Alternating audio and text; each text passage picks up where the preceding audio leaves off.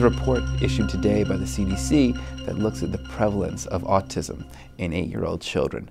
And what they're reporting is an overall rate of about 1 in 88 children diagnosed with an autism spectrum disorder, much higher for boys than girls, 1 in 54 for boys and about 1 in 250 for girls. And this has drawn attention because it's a much higher estimate than had previously been given by the CDC in 2009. We don't know the exact reasons behind the increase in prevalence. There are probably many different contributing causes. We're much better at recognizing autism now. There's much greater awareness. It's picked up in younger children, in older adults, in people with milder symptoms, in people with stronger cognitive abilities. There's been a cultural change. In the past, autism suggested problems with parenting, and now we know it's a biological disorder, so clinicians are no longer hesitant to give a diagnosis in the same way. So all of these kinds of things have increased the likelihood that a child would get an autism diagnosis. We don't know whether they account for all of the increase we're seeing.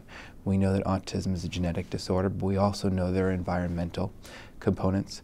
So we don't know if something in the world of children is changing that is actually having more children develop the disorder.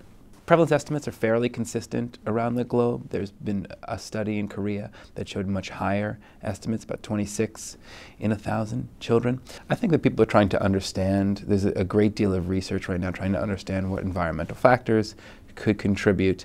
I think the most important thing to take away is that this is, no matter the reason for these change in numbers, this is an estimate of the number of children who need help. And we need to keep understanding how to pick these children up and how to treat them optimally so they can live the most fulfilling lives that they're able to do. In this study, we examined a large data set that was collected in the context of a field trial done in the early 90s, an international field trial with over 100 clinicians and over 1,000 patients. And what we did is we tried to get a sense of, among the people who would have been clinically diagnosed with an autism spectrum disorder in that study, how many would meet the proposed criteria in the new edition of the DSM, which is the book that gives the rules for diagnosing people with psychiatric disorders. And what we found is that there were a significant group of people who wouldn't meet DSM-5 criteria. About 60% did, but there was a big group of people, about 40%, that did not. And this was most pronounced among people with stronger cognitive abilities, and it varied by diagnosis. So people with autism proper, autistic disorder, tended to meet DSM-5 criteria, while people with Asperger's syndrome or pervasive developmental disorder not otherwise specified were less likely to meet. It's not known what will happen to people who no longer meet criteria for autism in terms of services and care. They would no longer qualify under an autism spectrum diagnosis. However, there are new diagnoses being added, like social communication disorder. Some of them would undoubtedly fall into that category, but we don't know what that means for services because it's a totally new diagnosis. So that it's not written into the laws, it's not built into school education plans. So it's very unclear exactly what the impact on access to services would be.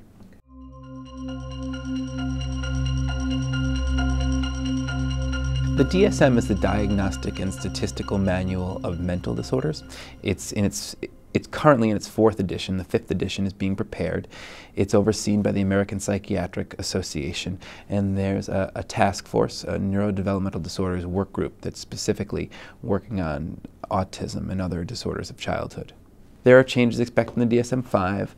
There are 2 kinds of changes. One is largely semantic. They're going to collapse right now 3 diagnoses that are autism spectrum disorders: autism, Asperger's disorder, and pervasive developmental disorder not otherwise specified, into a single category called autism spectrum disorders.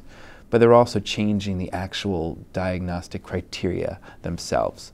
So you'll need to have a more consistent profile of social and communicative difficulties, and you'll need to show more repetitive and restrictive behaviors than you presently have to.